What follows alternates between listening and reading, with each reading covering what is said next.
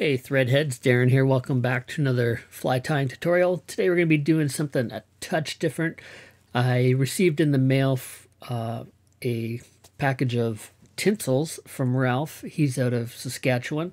He wanted me to take a look at some of these materials and give my opinion on them. So here it is. It's the glitter thread. This comes from Dollarama. And I'll just go over some of the pros and the cons with this. So obviously, it's $1.50 for 8 spools. That comes out to about 19 cents a spool plus tax. So, I mean, price-wise, you can't really beat that. It's got a nice color selection, and it's not a bad material. It's thin and easy to work with, and you can blend the colors fairly easily. And it's easy to reinforce with a little bit of UV cement to give it a bit more durability. So some of the things that I didn't like about this were that it's a little bit weak. It's easy to pull apart. It's a 3-strand material. It's a little bit of mylar tinsel reinforced with 2 small monofilaments. Overall, it's pretty good though. It's hard to find the ends on this when you want to start the material, and there's no slit for storing the thread. And I found a way around that. It's just to add a spool minder from a UTC spool that I've got saved from a previous spool of thread. I found this material is good for ribbing on nymphs and chironomids and perdigons, and it's also good if you want to create tinsel bodies out of the for chironomids or perdigons or nymphs also. So we're going to be tying a fly from this material. This is a variation of Phil Rowley's Chromie. So we're going to call this one the Glitter Chromie. I won't go into a detailed discussion on this one. I'll put a link in the info cards and in the description. You can have a look at the Chromie I did back a little while ago, and you can get all the information there. Don't forget to leave a comment down below, and I'll get your name entered into the next draw for some of the flies we tie on the channel here. Fly tying materials, stickers, and whatever other goodies we can rustle up. All right, let's have a look at the material list and get started.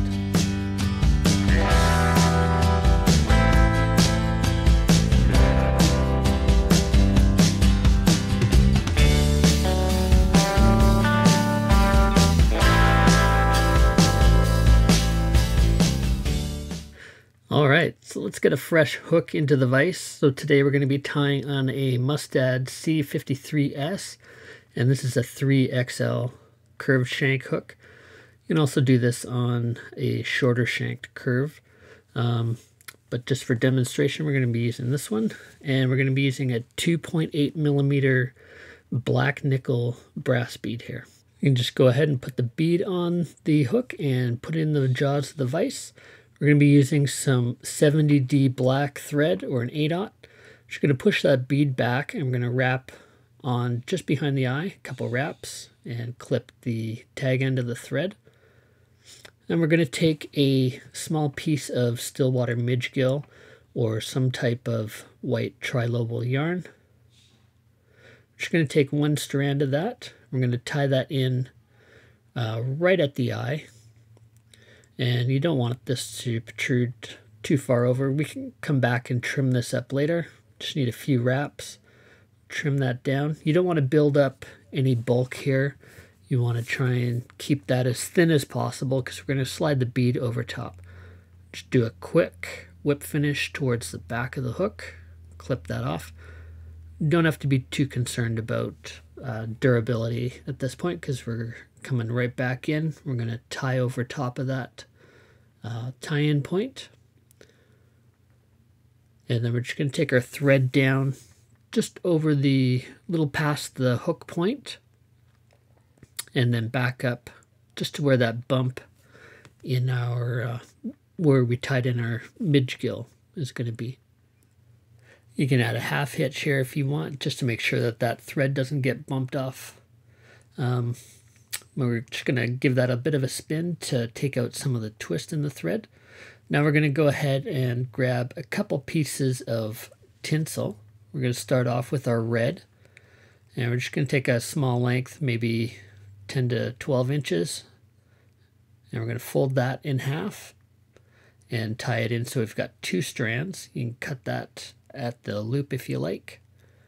Just give that a few wraps to secure it along the side of the hook shank. And then we're going to go ahead and do the same thing with our silver. Take a little bit more for the silver just because we've got a little bit more material that we'll need on the fly for the silver color. So again, we'll fold that over so we've got 2 strands. You can do this with 1, but it's easier if you have 2 or 3 strands. Helps just kind of cover up that body a little bit quicker, and you have less potential for gaps. So we're just going to go ahead, we tied that in, we're going to wind it down just past the hook point, and we're going to separate out the silver and the red. We're going to take our thread back up in behind the bead. You can kind of see, trying to keep that body as thin as possible and as consistent as possible.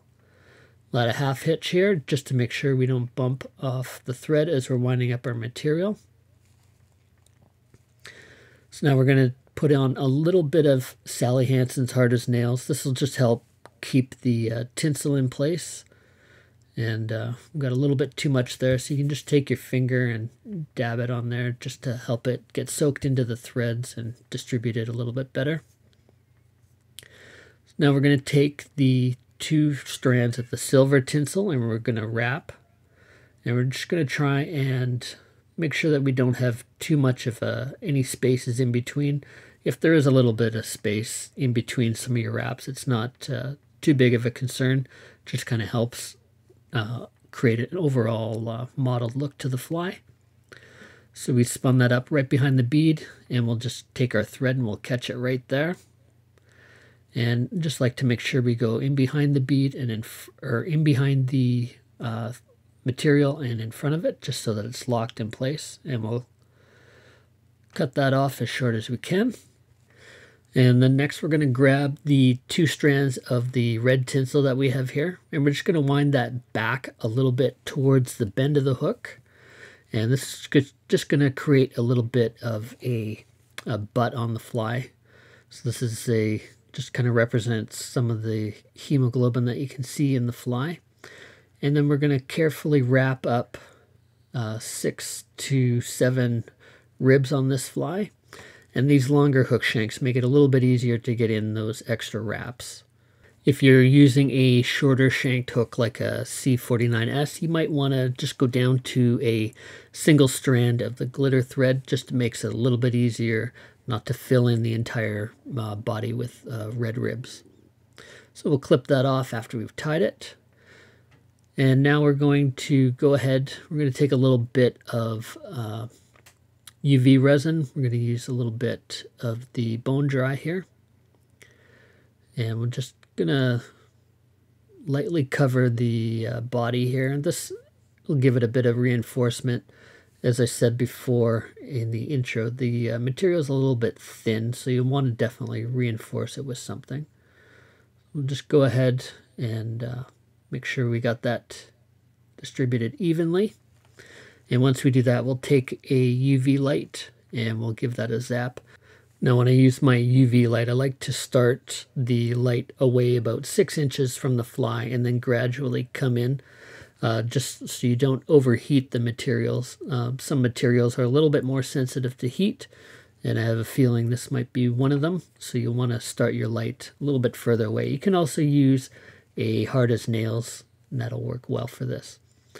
So for a collar, we're going to use either like a diamond dub like we were using here. This is the bronze olive, my favorite color of diamond dub.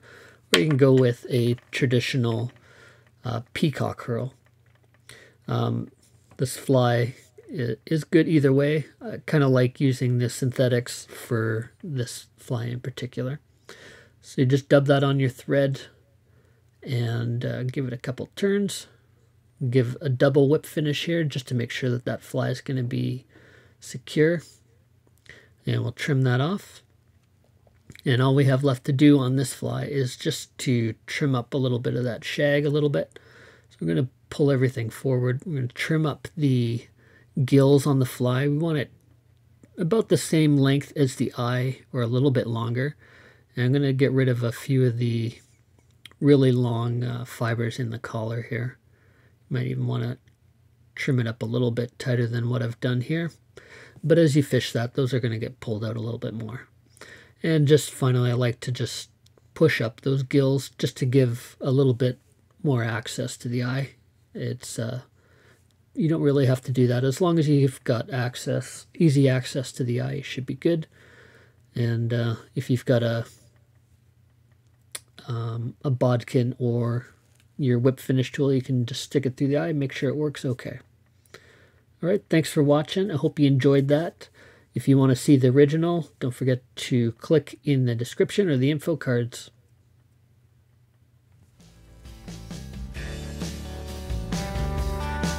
Hey fly tiers, thanks for stopping by and checking out my fly tying videos. If you enjoyed the video and want to show your support, hit the thumbs up and share it to your social networks. I hope you consider subscribing to the channel, and if you do, be sure to hit the bell icon to get notifications on my latest fly patterns, tips, and reviews. If you have a question or comment, leave a message below. You'll also be entered into the next draw for some of the flies I tie and a few stickers. Until next time, this is Darren saying, keep a hook in your vise. Cheers.